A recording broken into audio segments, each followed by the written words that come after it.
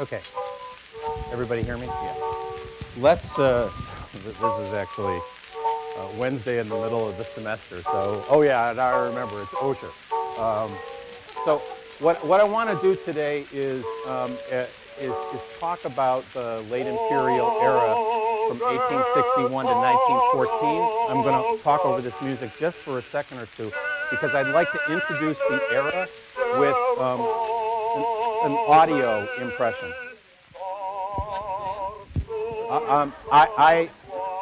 I want to introduce the era. I'm on. Yeah, or I can't.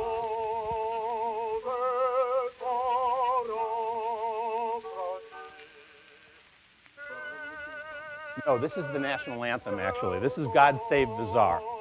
So basically what he's singing is God save or preserve the Tsar. Боже, царю сохрани. And the powerful,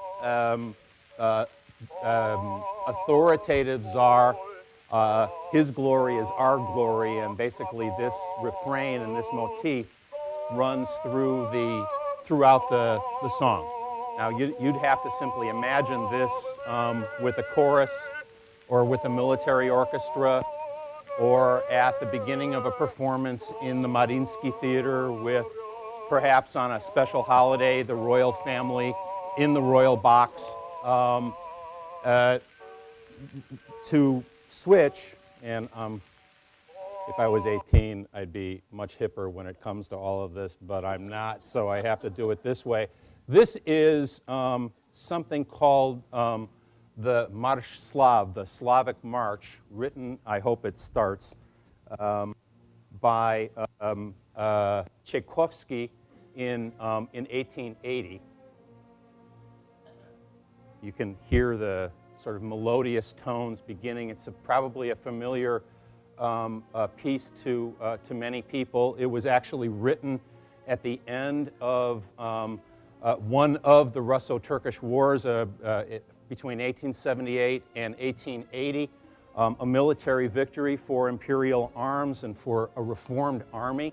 20 years after the abolition of serfdom, marking actually, especially for domestic educated and elite opinion, a very important benchmark, marking the emergence and the growth of a modern Russian empire, powerful enough, in fact, to defend its Slavic brethren from the Ottoman infidel in the Balkans, the beginning, actually, the continuation of a story, of course, that eventually would lead, unbeknownst to everyone here, one of my problems, actually, is that, I'm not here, I'm there, actually.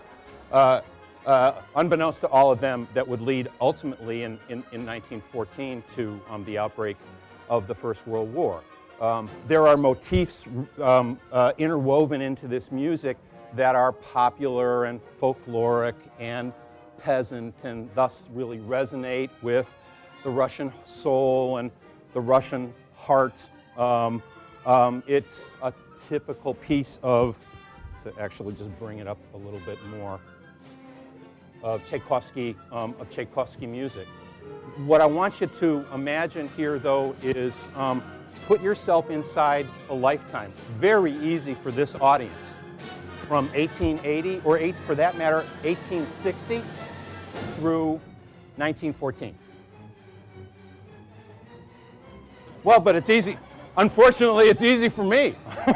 I can do it very easily, right? Half century, no problem, right? Quarter century of parenthood, no problem. I mean, I've done all of this to my utter bewilderment at times, right? So listen to the music, right, that's filling your ears. And think about a word that I've used before, discourse, right? The way in which ideas and values and constructs actually inform our universe and literally float around us. And in a way inform our individual behavior, inform our collective behavior, inform our collective memory, inform our individual memory. It applies to sound as well because, of course, this sort of sound is also, any musicologist would tell you, is also very much discourse, right? All right, so in a lifetime, right, let's stop and switch and go from 1880, if this won't abandon me, to 1912, 13, in your lifetime. Now, well, not in this lifetime, but easily in a lifetime, so that you heard the book that I just finished writing on Sergei Witte. Witte, who was born in 1849, went to the Mariinsky, or went to the Grand Philharmonic Hall in St. Petersburg and heard the Slavic March. And certainly in 1912, he read the reviews, because everyone did, about the debut in Paris of Stravinsky's Rite of Spring, which as people know, and if you don't, it's a fantastic story. When it was first performed, it caused a riot in the Opera House in Paris as people heard this. Now, think about the Slavic March for a second, and now listen to these sounds.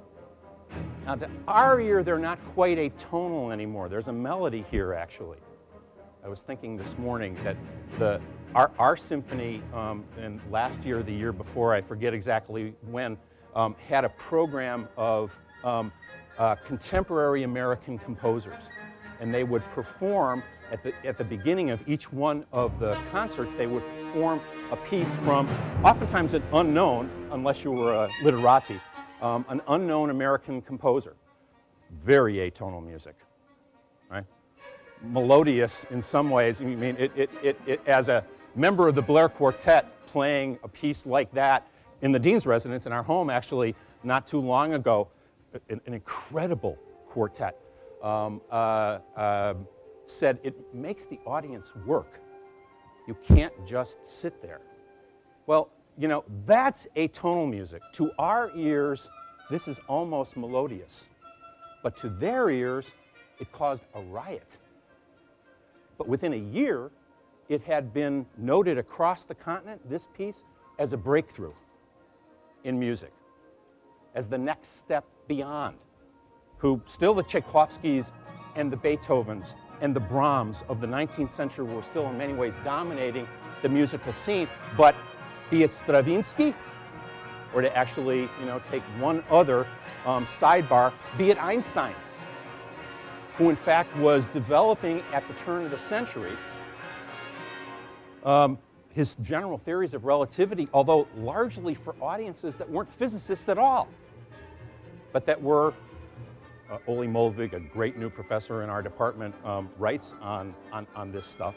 Basically, Einstein's early writings right after the turn of the century were largely read by mathematicians and received by those small reading audiences as mathematical theory and mathematical breakthrough. But be it Stravinsky or be it Einstein, right, think about the shift. Think about the change that's taking place in just a lifetime. But of course, this isn't the only kind of music, and I forgot the translation in my office, so this is actually going to not quite work as well. This is gypsy music. So actually, it's a poem called The Peddlers from the 1860s that's being performed around the turn of the century. As we'll see a little bit more today, one way for women to find a place in public life in a society that was still, the word belongs, very patriarchal, was on the stage. And one place women in the capital cities in particular found themselves on the stage was in restaurant bars. And gypsy music, and that's what this is, gypsy music, gypsy romance was one format to stardom, one pathway to stardom. And basically what this is racy. And this is erotic, quite honestly. This is Victorian eroticism. So the story here basically is about a traveling itinerant peddler who comes to a village, and of course all the young women are agog at this young, strapping, mysterious fellow. But the poem is basically about actually written in 1861, the era of emancipation. The poem ultimately is about emancipation, but of a very different kind, right? Because the peddler actually is inviting the young girl to see his wares that he's willing to lay out for them in the fields at night. Now, you know, this is part of history, friends, right? It's actually a much more interesting part of history in many ways than a lot of the political stuff that we've been looking at. But the other point that I want to make is that, you know, this is very much a part of popular culture as well. A popular culture that's actually penetrating into reaches of society that in a previous generation would have known much less about it, perhaps, and certainly would have been much less willing to admit being entertained by it. So, you know, this is a restaurant clientele that is in many ways like this audience, with enough disposable income to actually be entertained, with enough connections to actually know about and gain access to a famous Moscow restaurant where this song is being performed. And then finally, one final piece of music to add to the mix. This is called the Varsovenie. It's basically a workers' revolutionary marching song with Polish origins, thank goodness, right? And basically, you can listen for a bit, right? It's better in chorus. You can imagine the one trumpet, and maybe the drum, and the tuba, and perhaps even the forest gathering, where workers, because as we'll see today, an industrial working class is emerging in this society. Got to have one if you're going to actually have a revolution that ostensibly is a workers' revolution and creates ostensibly a worker state. Once we get through the preamble here, basically, you know, this is a call to crowds of the oppressed to step forward boldly and bravely into the bloody, decisive battle. And we'll call on this bold people to step into the bloody battle. And when the chorus comes,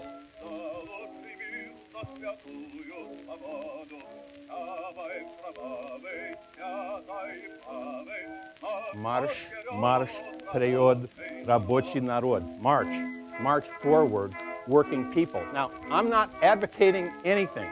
All I'm asking you to do, by way of introduction to today's lecture about the late imperial era, last time I talked about the intensity and the complexity of modernity in European life in the 19th century. So consider the menu, the panoply, maybe even the cacophony of sound that you've just heard. A Tsarist national anthem, written in the 1840s, not in some deep ancient mists, written in the era of Nicholas I. A Tchaikovsky symphony at the height of Tchaikovsky's power. A year later, he'll write the 1812 overture. I mean, neither one of them basically being his key pieces of work, but this is the age of Tchaikovsky in Russian music. Stravinsky, right?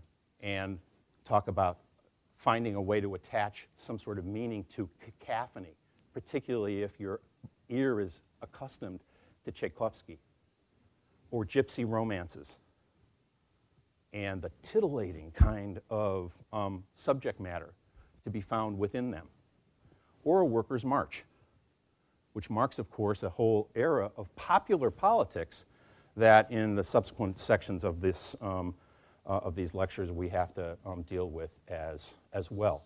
So, you know, if you, as I do two things here, hang on. If you think about this period that we're looking at today, the late imperial era, 1861, 1914, it is a lifetime. It's supplied, this lifetime has supplied employment to several generations of minimally Columbia University graduates. I know that for a fact. And within a lifetime, right, we're looking at, for my money, one of the most turbulent and interesting of historical laboratories that there actually is. So what I'd like to do is to begin thinking about this era. I want to talk just a bit about larger demographic and socioeconomic characteristics of the age, and then actually sort of do a slideshow about the people who roamed around within it. So the first thing that has to be said about this era, and reference has been made to it before, is that particularly in the second half of the 19th century, although demographers would talk about the entire 19th century, Russia has the characteristic population boom of the modern era takes place within the Russian Empire, largely in the second half of the 19th century. A standard marker of modernity, I mean, it's like, again, you have to give this as part of the answer, right, is a population explosion that in many ways is, of course, continuing down to this very moment. You can see the intensity and the scale of the demographic expansion. This is not, by the way, demographic expansion as was the case in the late 18th century. That's abetted by imperial conquest and expansion. This is pure population boom. And it's a population boom, moreover, that is largely to be explained not by public health and declining mortality, although that plays a minor role. Infant mortality basically stays the same across the era. So, you know, I mean, the number is about 250 infant deaths prior to the age of 1 per 1,000 live births, and that more or less stays constant, more or less, across this entire era. 1/4? Right, yeah, it's, right. It's a peasant society, right? It's a peasant society where the economy, the word subsistence that I've used repeatedly, subsistence has a real meaning, and one way of thinking about subsistence is to put that sort of statistic beside it, right? Think about, you know, old age is 40 in a peasant village. So but basically what's going on here, it's not improving public health, it's not declining death, it's basically all being accounted for by rising birth rates. So this is by rising birth rates, I'm sorry. So basically by an expansion of the population and families having more children. I was told last week that I have to actually repeat for everybody the comments that come from the audience, so I'm now officially fulfilling that function by saying the peddler got around, right? Wasn't my comment, right? You know, you can actually be written up on student evaluations for things like that, you know, so.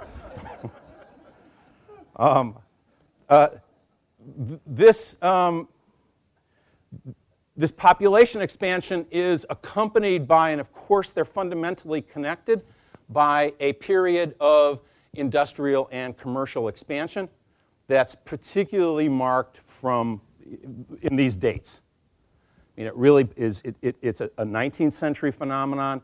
If you were to graph it, however, you'd have a very slow, gradual rise across the first half of the century, with a minor peak around the 1860s and the time of emancipation, but particularly from the 1880s on, a fairly steep upward curve. You can see this, two important parts about this commercial and industrial expansion. The first set of numbers, and these are really crude and rough, so you know, they're industrial indices that I grabbed out of this book, and an economic historian, basically, economic historians will grapple with how do you actually come up with comparative measures of national income or GDP, gross domestic product, gross national product. It's a separate field of historical research and a very sophisticated and complex subdiscipline, which I'll admit I don't know a whole lot about, but you know, what we can say is that these numbers do give some sort of comparative notion. If 1913 is on this industrial index scale is 100, does give you some sense of the major powers in Europe and the way in which national income, of course, across the board is expanding in this era.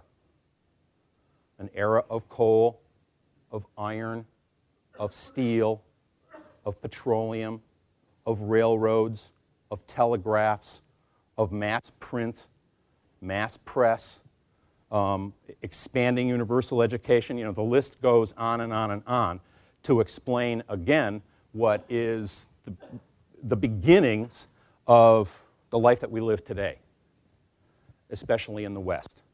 The other thing that you can see from this first graph about indices of industrial production is the rapid process of catch-up that the Russian Empire is involved in from the time of the emancipation onward.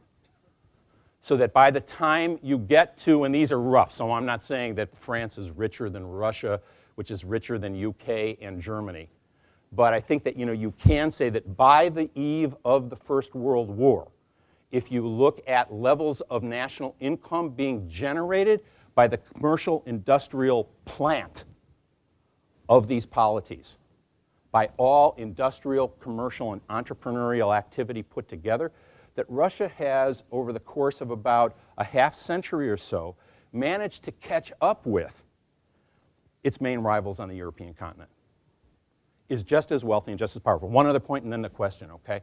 And that's this.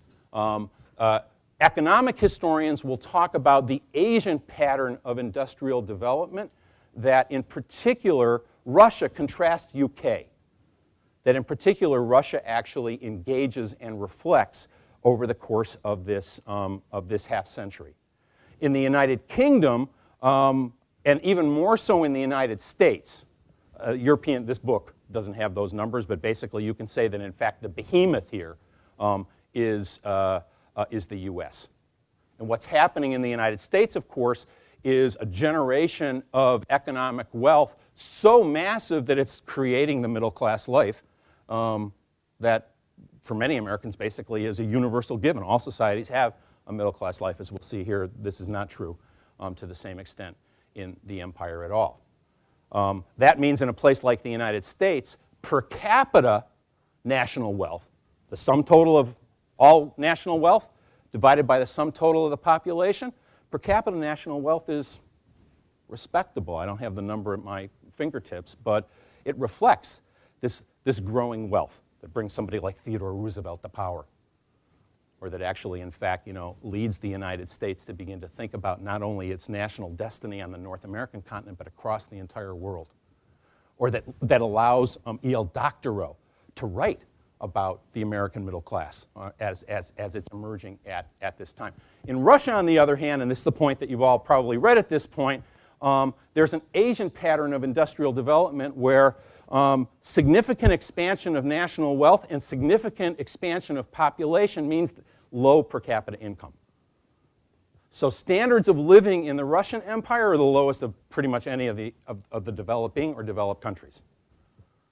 Russia's per capita national income was 40% less than France and Germany, 80% less than the UK, and 90% that of the United States of America.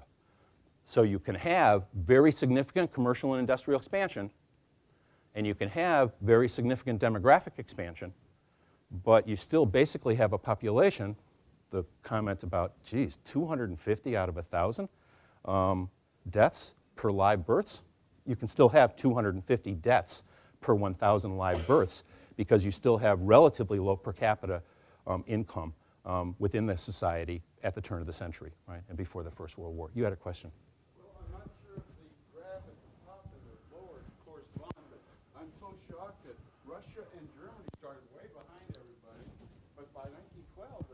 Yeah. And then after Russia lost the Japanese, I don't know, around 1898 or something, everybody called it the sad sack of Europe or whatever it was. But yeah, they were right up there with it. No, I mean, I want to talk about this for one more slide, but the question basically is that it's remarkable to look at these numbers and to see how far behind countries like Russia and Germany actually are in the middle of the 19th century, how quickly they catch up to England and to France.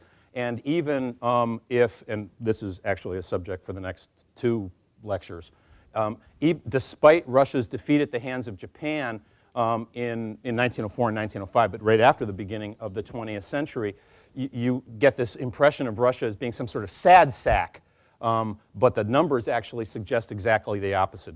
2 not altogether cute responses, but they're kind of curt. One, nothing makes for economic expansion like war. and in particular military defeat, which requires rearmament. And that's one of the things that's actually going on after 1905. As you'll see in a second, there's also a self-sustaining industrial and economic expansion going on. The larger point about Germany and Russia versus England and France is the story of European industrialization, which in many ways begins in England. And so, you can go to England today and you can basically see the history of the textile industry spread out all over the place. I mean, basically it's as if they took Gary, Indiana and turned it into a museum for the steel industry, right? Someplace close to my hometown. England is basically scattered with the history of the Industrial Revolution, and it dates back to the second half of the 18th century. It begins in England, it begins in France, and it basically spreads its way across the continent. By the time you get to the middle of the 19th century, Germany, and later stages of the 19th century Russia, it needs to be said that it happens in Russia in the most compact period of time. So here we're talking about industrialization, rapid, compressed, complex, contradictory. Just take the explanation about music that you heard, translate it into economic terms, and you've got an explanation for economic history that fits as well, right? Because you heard Tchaikovsky and Stravinsky all in the course of a lifetime. You went from being a farmer to an industrial worker all in the course of a lifetime. Bob? How much did Germany's unification have to do? An enormous amount, and it's actually a pattern that deeply informs Russian industrial policy, as commercial and industrial policy as well. That you can take, that larger amounts of territory can be seen not simply as a source of taxation and soldiers, basically human resources that can be mobilized into the state treasury, but large expanses of territory. In the Russian case, a Eurasian expanse of territory is a huge internal domestic market, which if you harness it for purposes of both domestic and foreign investment, is an engine that potentially is, at the beginning of the 20th century, I'm paraphrasing Sergei Witta, I know this is true, it opens up prospects of almost unlimited wealth into the 20th century. It's not just useless land. It's a huge untapped market that lies in Europe and in Asia. And German unification actually, in fact, also informed that, because basically the creation of a German empire and the elimination of the Germanese and the creation of a Germany actually also plays in similar sorts of ways. Okay, one other thing about this before moving on to the slideshow. I mean, let's basically think about the fact that this is an industrializing Russia. This is, the pictures suggest, this is the heyday of the first industrial revolution. So as I said before, this is the carbon revolution. I listened to a climate change session in my house last night by Jonathan Gilligan, an associate professor from the Department of Earth and Environmental Sciences. And, basically, they're talking about how conservation actually can limit the amount of carbon released. You don't have to have a carbon tax. You don't have to actually have huge, and at the moment, irremediable political conflicts over all of this. You can actually pull the charger out of the wall. You can actually walk. You can actually eat one less cheeseburger a week. And in fact, actually have a very significant impact on the amount of carbon that's in the atmosphere. Well, the amount of carbon that's in the atmosphere is as a result of the Industrial Revolution that did all this. And it's a carbon industrial revolution. It's based on coal. It's based on iron. And once they figure out steel, it's based on steel. And once they figure out coal, iron, and steel, it's by the time Rockefeller comes along and Nobel and others, it's based on oil and petroleum. And it's happening in Russia from the 1880s onward. We basically saw, and I'm just reiterating, that the extent of this expansion, right, and the amount of wealth that's actually being generated. And the third thing that I want to emphasize about this is the very important role that the Russian imperial state plays in industrialization, suggested by some of these photographs. I mean, the ministerial state takes as its responsibility from the 1880s onward, and particularly under the aegis of Sergei Witte in the 1890s, takes as its responsibility rapid industrial development. And it's a choice that has to be made, because there are constituencies within the imperial state that reach into the royal court and actually reach to the Tsar, both Alexander III and Nicholas II, that argue that the role of the state is to preserve social order. And the last thing this is social order. Unless you're able to retort, on the contrary, Your Majesty, national wealth is social order. National wealth is the commonweal. And that debate is largely won by ministerial bureaucrats who work in places like the finance ministry, the state bank, the treasury, who engage in a revolving door phenomenon, familiar to our politics today as well, where office in the ministerial state, especially professional and expert office in the ministerial state, gives you entree and access to the banking industry, to corporate boards of directors, to executive positions in manufacturing and industrial firms, transportation companies. Witte, for example, a nobleman by birth, born in Tbilisi in Tiflis in 1849. His father and his grandfather, both civil servants in colonial Georgia, goes to university at the age of 17 and a half in Odessa, majors in mathematics, unlike his father before him and his grandfather who didn't have a university education at all. Most bureaucrats actually majored in law. He was on the physics and mathematics faculty, decided that he wanted to be a professor. His mother said at the Dvorianskaya Delo, that's not a nobleman's business. So he actually used connections, aristocratic patronage networks, used connections to get a position as an employee on a state-owned railroad being constructed out of Odessa toward Kiev, one of the major grain and mineral regions of the entire empire, where he embarked upon a career that lasted him through the 1880s, and that included becoming the chief executive operating officer of the Southwestern Railroads, the largest privately owned railroad network in all of Ukraine, that did business in Germany, in the Danube River Valley, on the Black Sea, and all the way east to the Volga River Valley, in grain, in human transportation, in mineral transportation, and basically in fostering. Bob asked earlier about markets and imperial space. My answer was Witte's answer, right? And the railroad actually spans that sort of space. He then, in 1889, steps into the Ministry of Finance, where within 5 years, because of his own brilliance, basically, has ingratiated himself to a significant degree with Alexander III, an arch-conservative and anti-Semitic man, but a good Victorian gentleman, who basically buys the argument, yes, order and commonweal is national economic wealth. Build the Trans-Siberian, which Witte does, and constructs essentially with a tariff system, with state spending, with support of industry and capital investors, both domestic and especially foreign, with monetary policy that puts the Russian ruble, a notoriously weak paper currency, on the gold standard by 1896, to provide a stable investment climate. You're interested in investing in things Russian? Пожалуйста. Please, we'll do whatever it takes for you to bring your business and your technical expertise and your blueprints and your savvy into the empire to start building whatever it is you build. Cloth, scientific instruments, guns, you name it.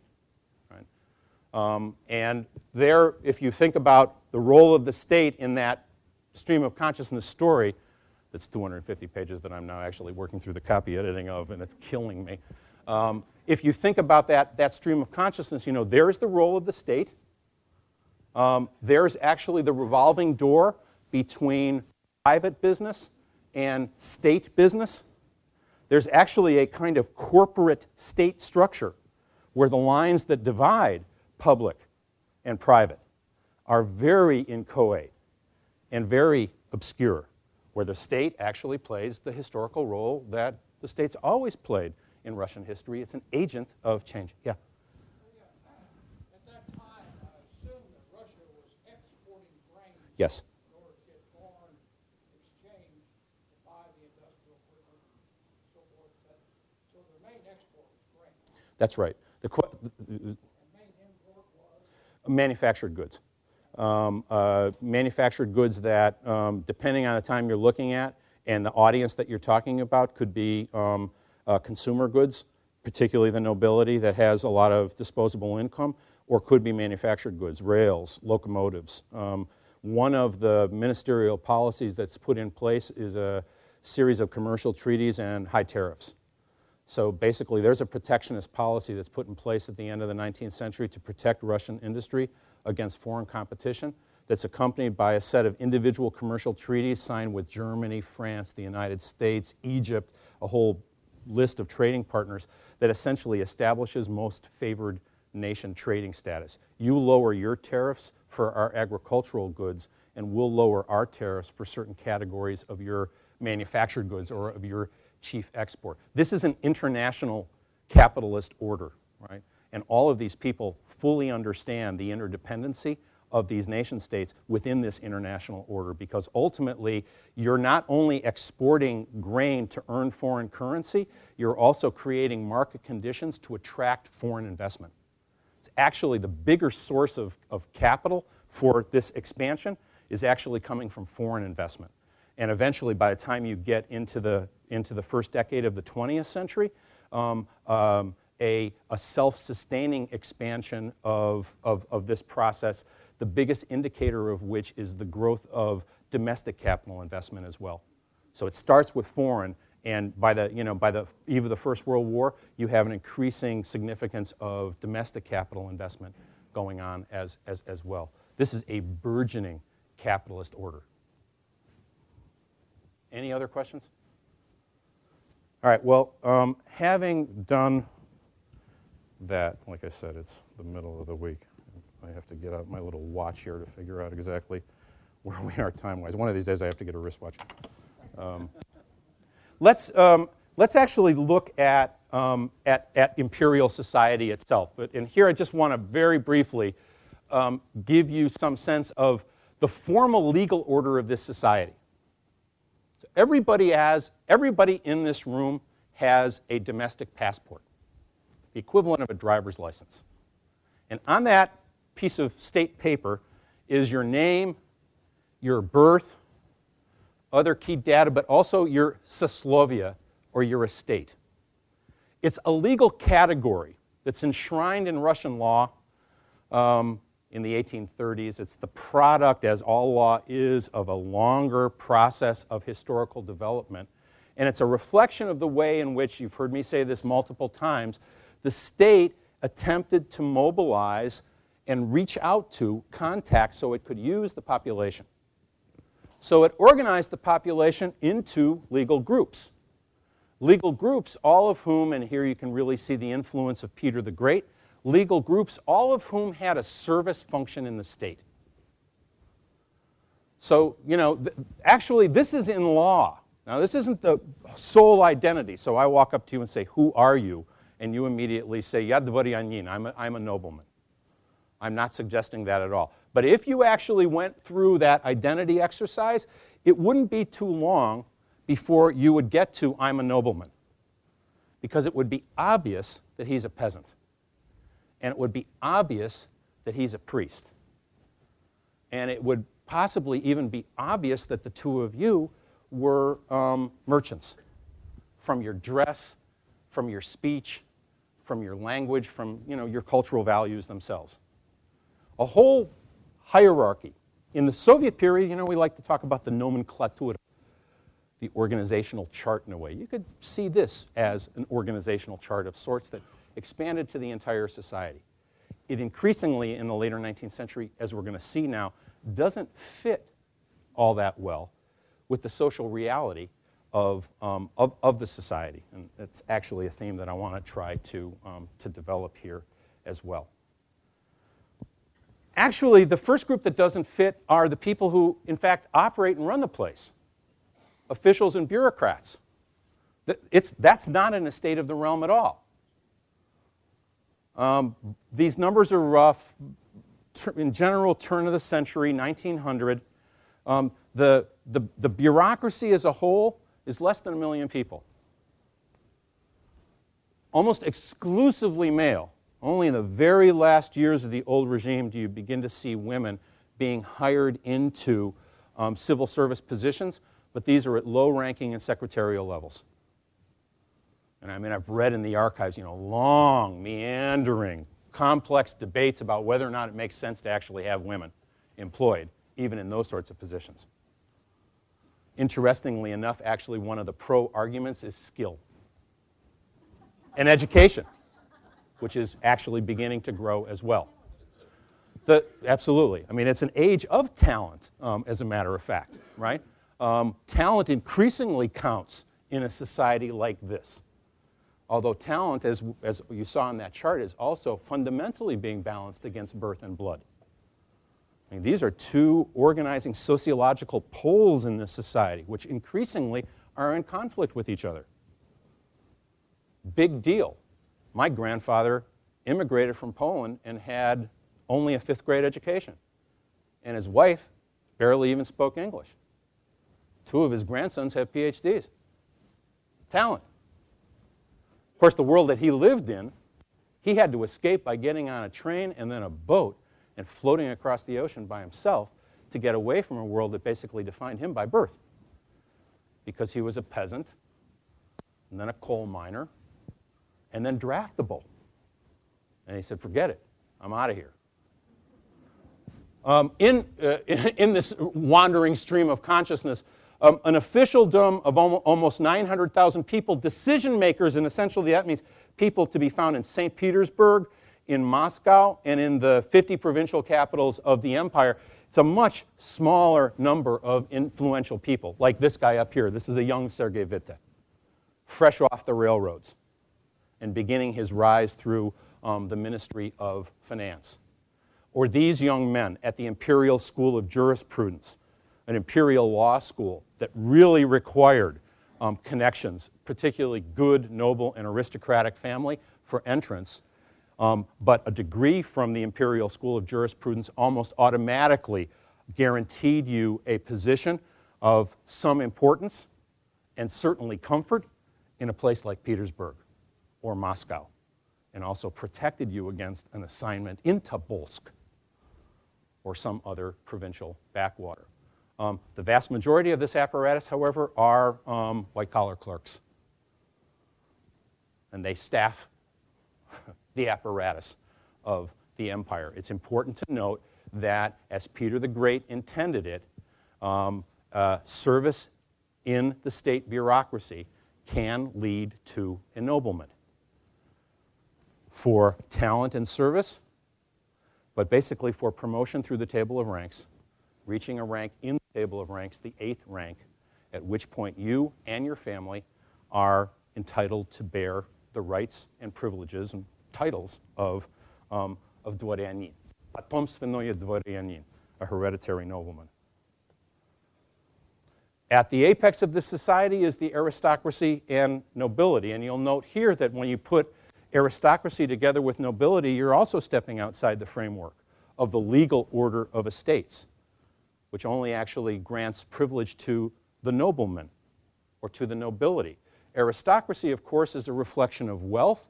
Aristocracy is a reflection of family pedigree, and aristocracy is a reflection of wealth and family pedigree that basically leads to status and standing and privilege within the networks that constitute informal political power within the empire.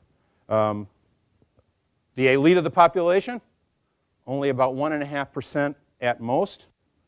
Arable land still is, even in industrializing Russia, arable land still is a foundational source of wealth.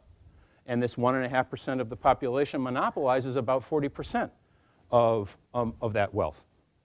which will be a source of social conflict in the two revolutions of the 20th century in 1905 and in 1917. 1.5% of the population, and a peasantry that's the overwhelming majority of the population that's working about 60% of the arable land. That's a kind of imbalance that requires time to be worked out. Time is actually one thing that the empire, unbeknownst again to it, doesn't have. A fundamental aspect of the noble experience in the second half of the 19th century is the loss of land. You can see an elite in this last little factoid, an elite that actually derived much of its wealth, certainly, and much of its experience from an era of serfdom. An era that had only ended in 1861, let's remember. And of the total amount of land that the hereditary nobility possessed at the time of emancipation in 1861, by the eve of the First World War, 2/3 of it was gone. Now, if you're an economist, that's a good thing, actually, because it means that that land had passed out of the hands of incompetent entrepreneurs into the hands of more competent people who had the wherewithal and the means and the savvy and the foresight to actually buy it. If you pine, and who doesn't, for an aristocratic and noble past in the 19th century, the loss of the nobility is a tragedy of modernity. So what was Chekhov writing about in The Cherry Orchard? You know, I mean, basically, if you haven't seen it, the next time it's in town or the next time you have an opportunity to Netflix it or something, you should definitely see it. You want to actually do one thing that will help you understand this era, do The Cherry Orchard. Where, you know, the owner, a woman, a widow, refuses to sell her estate, despite the fact that she could make a whole lot of money on it because it's outside of Moscow and it could be divided up into dacha plots. And she could save the family, Chekhov, Cherry Orchard. She could save the family, save its estate, save the whole history of the place. Just sell it. Huh? I couldn't possibly sell it. The Cherry Orchard is the most famous thing in the county. It's in the local almanac, you know. Versus, on the other hand, the entrepreneur who buys it in an attempt to actually try to save the family by doing what Madame Raevskaya can't do, selling the damn thing and taking the money. He'll buy it and give her the cash and cut down the cherry orchard and subdivide it. And yet Malayev, who was the son of a serf on this estate, in a crescendo moment of the play, stands on stage and, you know, begins to just, with the enthusiasm and the passion of a man of the new era that's basically cascading down upon the empire, stands there with the realization that I, Yermolai, the son of a serf on this estate, now own the estate. I own the cherry orchard. My head is spinning. I can't believe it. It's an amazing play that actually captures both aspects of this. The passing of an old era, and ultimately the tragedy of it, and the coming of a new era, and the passion and excitement, and the unpredictability of it. And of course, it needs to be said that when a census is actually taken in 1897, where some of this data comes from, and the census takers, the very first one in 1897, come and ask the question, in essence, who are you? And they ask two things, soslovia and occupation. And of course, everybody has to fill out the census, including, of course, this guy, who in a picture from 1896, this guy over here on my right is the new emperor, Nicholas II. And sitting next to him is his new wife, the Empress Alexandra Fyodorovna. And sitting down in the corner, the youngish-looking guy with the beard and the Edwardian mustache is his uncle, his father's youngest brother, Sergei. And sitting next to him is his wife, Ella, who is Alexandra's sister. A very neat family portrait. Nicholas, when asked, soslovia dvoryanin, nobleman. Occupation, landowner. Privilege has its standing and status in this society, particularly when the emperor himself identifies himself as a noble landowner. middling classes. Now, I mentioned middle classes before. Undergraduates at this point basically all will start writing it down, right? So the answer to the final exam question of what caused the Russian Revolution, there was no middle class in Russia. That's it, right? Which is in some form, I suppose, true, although it's so true, it's a truism, so it ultimately ends up explaining about as much as modernity explains, which isn't a whole lot when you get right down to it.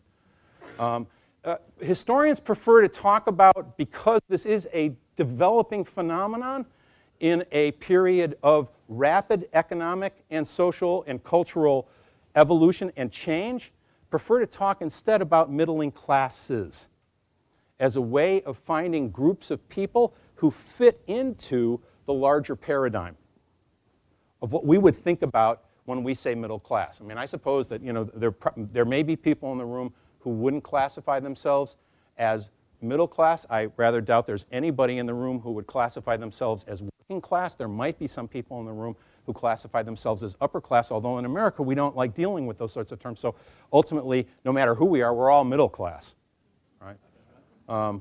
Which again is something about the way in which Americans take their own experience and project it as a universal out across the entire globe. Component elements and hence middling classes. So here's a group that's really brand new. And a term, svobodnie profesii, free professions, that before the 1860s didn't exist at all. Now, I had to hopscotch through this. Sidebar, Norma Clifford told me to tell you, and I forgot at the outset, that these, both this lecture and John Locke's lecture are being taped regularly. She will send you an email notifying you how to access those tapes. Several of you have asked about sessions that you've missed. And the PowerPoints will also be hung on a university platform someplace. We haven't quite ironed that out yet, but all this stuff is in fact on the way. Free professions in this sense are interesting in the sense that it literally has in the title free. How could you, what's free about being a professional, a lawyer, a doctor, a professor, or an aspiring professional, a university student? The notion of free professions essentially is that these are professional groups that stand outside the direct control of the state service. These are individuals who are not directly employed by the state or hold rank within the civil bureaucracy. Many of them actually are employed, and it's the reason that they begin to emerge from the 1860s onward by the Zemstva institutions. And I did skip through this, and hence you'll have to go and look at the film to catch this. But these institutions of local self-administration that are established in the 1860s, 33 out of them at provincial level, over 450 of them at county level, and they're all basically given the right to elect local representatives from the local population, the right to tax that local population, the right to write budgets for their activities, and those activities largely are the development of local public infrastructure. Roads, healthcare, education, agronomic services, surveying, soil science. The Zemstva have to hire professionals to take care of those charges, and this becomes a major source of the development, of demand for, and thus the development of a supply of professionals who don't work directly for the state. They work for these institutions of public self-administration and hence are labeled free. Women who basically go to special courses, the first of their kind in St. Petersburg. They live a very checkered existence. Women are not officially enrolled in Russian universities until after the revolution. Women will travel abroad for training, especially in the medical profession. There is a place in St. Petersburg, the Bestuja Vyshyi Kursi, they're called, higher women's courses that are a source of training, particularly for primary and secondary education, and to a lesser degree for the medical sciences as well. These middling classes, starting with the free professions, are, if we think for a moment about, so are they important beyond statistical significance and being free of the state? Who do you think is buying tickets to a Tchaikovsky concert? Or who's sitting in a concert, and here's a sidebar about Victorian women in this era, because this is a patriarchal society. It's a loaded word, but if you're actually going to find some meaning in that adjective of patriarchy, a male-dominated society, imperial Russia very much still is. Victorian Europe very much still is. Queen Victoria is an exception to the rule. Women are finding places in public space outside the household that they, in Russia in particular, utterly and totally dominate. All scholarship suggests this, no matter what social class we're actually talking about, but are leaving the household and finding places in public space, particularly on the stage.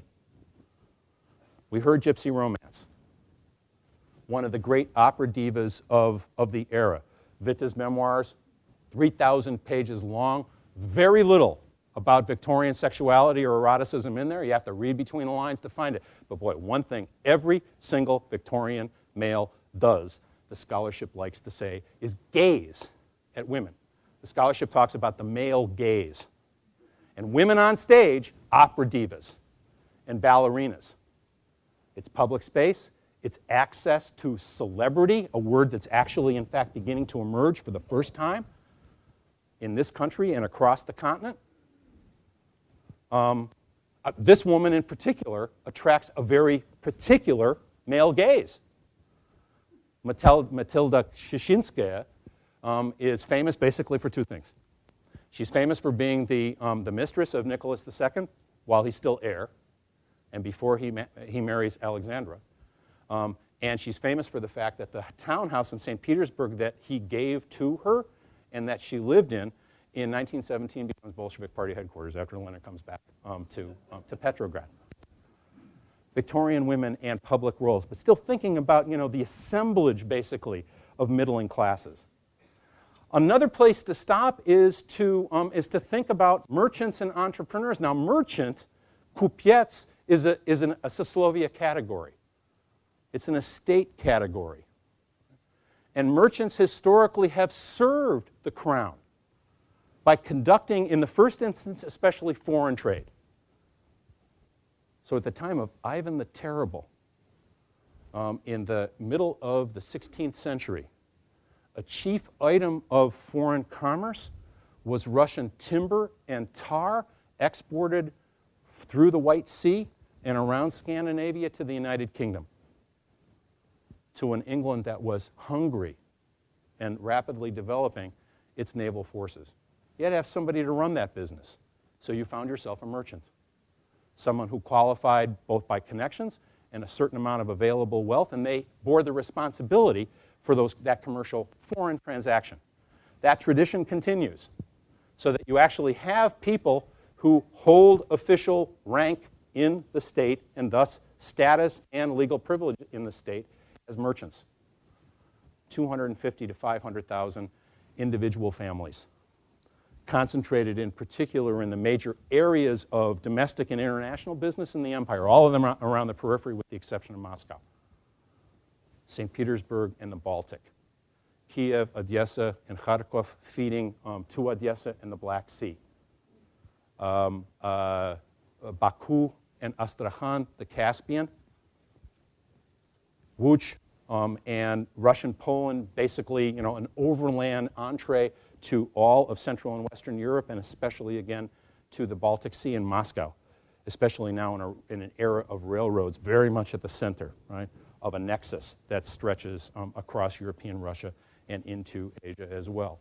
But in addition to these old-fashioned merchants, so look at the Malyushins from the 1860s and the 1870s, whose family has been doing business in tea forever. In addition to those sorts of folks, there are also people that all of us would simply recognize as entrepreneurs. People who understand modern business. People who understand the deployment of capital. People who understand how to make a profit. People who understand how to take a risk. People who understand when to stand back from a risk. People who understand how to use blat, it's called in the Soviet period, influence, grease, corruption, in order to get business done. One's Kuznetsov, he's anonymous. I don't know who he is. But, you know, compare him, you have to allow for time, of course, but compare the two of them to the two of them. This guy, on the other hand, is one of the great industrial magnates of the late imperial era. Alexander Konovalov, whose success in the textile business is international in scope and scale, and that it's a success that actually allows him to become involved in public politics after 1905. A public politics that in many ways is confusing because he supports both conservative democratic liberalism on the one hand and finances the Bolshevik Party in 1914 on the other. A separate category altogether are townspeople. Now, typically, townspeople, an urban population of upwards of 13.5 million in 1900 if you actually count the census and the number of people who respond to the census by saying that their legal estate is mieszczaństwo, i.e. townspeople. 13.5 million. We actually don't know a whole lot about these people. And typically, they would be considered middle class. But the term sredny klas is not really applied to them to a degree, very great degree at all. It's a catch-all term. It's a catch-all term for catch-all experiences. So here are to be found artisans who are 1 or 2 generations removed, perhaps, from peasant villages, or perhaps have been involved in clockmaking or wooden bowl making for generations. Their father and their father and their father before them. They're shopkeepers, and particularly at a time of commercial and industrial expansion, shopkeepers are a key component in any urban setting, even an urban setting like this one. Right? So here's Gostiny Dvor, the main marketplace in downtown St. Petersburg on Nevsky Prospekt. If you've traveled to St. Petersburg or are planning on traveling to St. Petersburg, Gostiny Dvor is always a stop on the tourist track. It's actually where Russians shop as well, and a deal is to be had there oftentimes in rubles because people have always traded at Gostiny Dvor and bargained at Gostiny Dvor as well, townspeople. The clergy. We haven't had a whole lot to say about Orthodox Christianity, but this is an absolutely key group within imperial society. The census figures here are also inchoate, 500,000 clergymen. That's divided up into 2 main categories. There are actually 2 groups of clergy in the Russian Empire. One, the so-called black clergy that are monastic and unmarried. These are both men and women, priests, monks, and nuns. And then a second group called the white clergy that actually can marry, have families, bear as their legal estate clergy, dukhovenstvo, and actually come closest of any of these legal groups to, in fact, being a closed caste. So the first objective of a parish priest is to find a place for his children, his daughters, and his sons within the hierarchy of the parish church. If the son's not going to be a priest, the son can be a psalmster. If not a psalmster, can be the sacristan. If not the sacristan, some other lower sub-office that guarantees a livelihood via the church, and daughters, of course, can be married within clergy families. Although sons of priests, and there are so many of them, sons of priests actually is, as a sociological category, is a stream flowing out of the clergy throughout the 19th century. If you think way back, I talked about a guy called Mikhail Spiransky, who was an advisor to Alexander I and told Alexander that he needed to reform and create a constitution, and Alexander exiled him to Tobolsk. Spiransky was the son of a priest. Again, an example of the way in which the legal categories don't match up with the social reality. This is a militarized state as well. Witte at one point in his memoirs laments because he's ultimately a civil servant, and his status derives from being a civil servant and essentially derives from executing the law. Россия, она военное государство. Russia, she's a military state.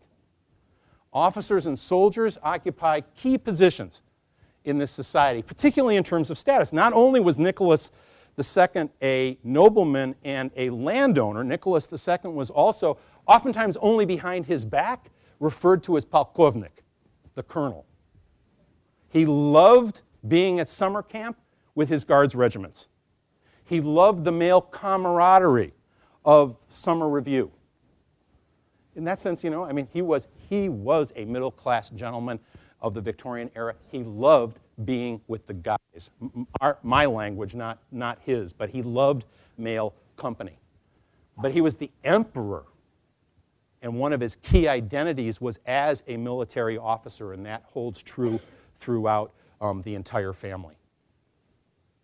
Not only officers, and they're really of two kinds in this era, and it's also another way of thinking about the sort of rapid change and the elasticity of this society. There are really two kinds of officers. One, probably like this guy, derives their rank, their appointment, their standing, perhaps not in some sort of provincial garrison, but in one of the Imperial Guards regiments headquartered in St. Petersburg, derives all of that from the fact that they are of noble birth, and that someone knew my father or my grandfather, and thus I hold that appointment.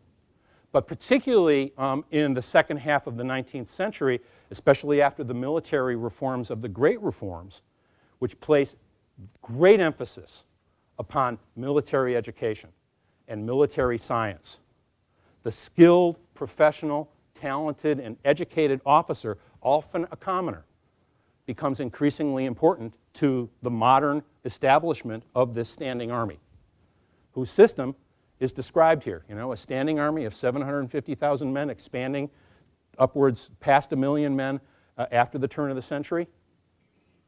A system of universal conscription that's designed to extend basic military training to the entire male population, and a reserve system that can be tapped and mobilized from echelons of males all the way up to age 55. A system that will be sorely tested first in the war against Japan, and then will be tested and ultimately broken in the First World War. Again, unbeknownst to them, you will have to mobilize society to fight the First World War, but these plans are already being put in place. She's building a Baltic fleet. She's building a high seas fleet. There's an arms race on for a faster firing rifle and a howitzer that shoots farther and more accurately, et cetera, et cetera, et cetera. Россия, она военное государство. She is a militarized state. A brand new group in this society, so that song's not just sort of, you know, there for entertainment purposes. If we're witnessing a period of commercial and industrial expansion, guess what comes as a result? Well, industrial workers. Small in terms of the population after the turn of the century, perhaps only upwards of 2 million men and women earning their wage in industrial sectors. Think armaments, textiles, iron and steel construction, machine making. A key sector, of course, of the Industrial Revolution, because you have to make machines that can make more machines, and that can actually be responsible for this massive expansion of wealth and capital. They're a mass. The word masses is actually being born here. This picture actually, all of these pictures in some way or another get at it, except for company housing. It's not a status-filled position. As a matter of fact, the law doesn't even take cognizance of the term рабочий. Most of these people, in terms of their passport, are peasants. I've said this, I think, before, but you know, represented in these pictures are 3, maybe 4 generations of history. The one in my upper right-hand corner in particular is the most interesting one. Largely women in a provincial factory town, a textile town, think North Carolina, in the 1890s, around the turn of the century. It's likely that in this crowd you have a young woman who for the very first time in her family's history has actually stepped outside the village and ended up in this town. More likely is the fact that you have a young woman in this family whose mother, I think you've heard me say this before, whose mother in her youth performed seasonal work, left the village in the winter to go and work in this town as it was forming, and then went back home in the summer to do field work. And possibly even a grandmother who assembled the skill set in the first place.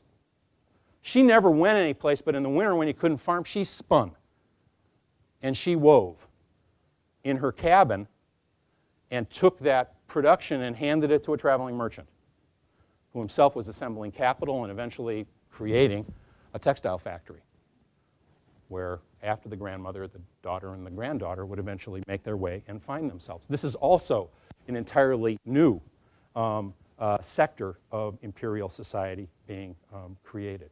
And eventually, of course, what we come back to is where we began. This still remains. And I don't for a moment want to downplay the gargantuan changes that are taking place in the Russian Empire during the late imperial era. I don't for a moment want to downplay the amount of modernization and modernity, and I don't care what adjective you use to modify those two nouns: social, economic, cultural, intellectual. Add the list as long as you'd like. I don't want to downplay for a moment how far-reaching this change actually is. Actually, in fact, not only did you hear Tchaikovsky and then Stravinsky, but you learned to like them both.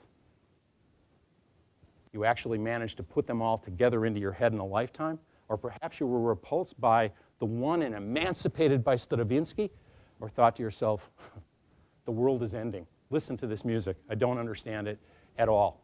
But at the bottom of this remains the peasantry. Now the peasantry, of course, and I'm concluding, the peasantry, of course, itself is changing dramatically under the impact of the sorts of processes that I've detailed for you here today. So this isn't simply, we talked about it though, a subsistence village where 250, 2.5 out of every 10, put it in the context of a village of 500 people. Out of every 10 people, right, every 10 live births, 2.5 kids die. I mean, even that is a little bit weird to talk about. But it's also a village that's increasingly being penetrated by a whole variety of voices, by an urban discourse, by phenomena, what a lousy word that is, right? We'll see next week that there are elections for the very first time in 1905. Here's a peasant who actually votes in those elections. This is interesting. Actually, here's a color photograph that's actually, in fact, you find these in the Library of Congress. It's a system of plates that are tinted and pressed together and actually create color photography before film technology allowed it to be done. But you get a sense of, these three young women and their Sunday garb. And they could be in 1900 or 1800 or 1700 or 1600, probably. That couldn't be in 1800 because, there's the gramophone. And so what's with these people, right? They're, are they listening to it? Are they posed? Are they proud? Probably all of that. A peasantry that itself actually ultimately perhaps captures the whole, the dilemma of the late imperial era itself. So here's a huge population. You'll remember the graph, rapidly rising national income, but an Asian pattern of development. The lowest standards of living, the lowest per capita national income on the continent. This is my all-time favorite photograph. I love this one, right? And I throw it up as much as I can. In the first instance, basically because they're all young kids. So, they're all getting ready to go to the Commons. They're also encountering a photographer. So, is it the first time that they've ever seen a photographer? Or are photographers always coming to this village? Probably not the latter, and who knows about the former. I mean, if you get close enough to the photo, you can see actually that some of them are quizzical. Some of them are a little uncertain. She's got a huge smile on her face. It is winter, so they're wearing boots. In the summer, they might be barefooted.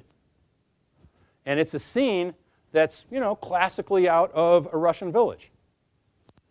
Poverty-stricken, poor, muddy, backward. Imagine entertainment in this place. Hence, it takes a village and the village gate, you know, because there's nothing else to do. You lean on the village gate and you gossip about everybody else. Are they a reflection of impoverishment or enrichment? A population that's exploding the way in which Russia's population explodes? Are all of these children being born because the population looks on the future dimly and darkly? Or because it looks on the future with certain expectations, even an embrace of uncertainty? Why do you have big families?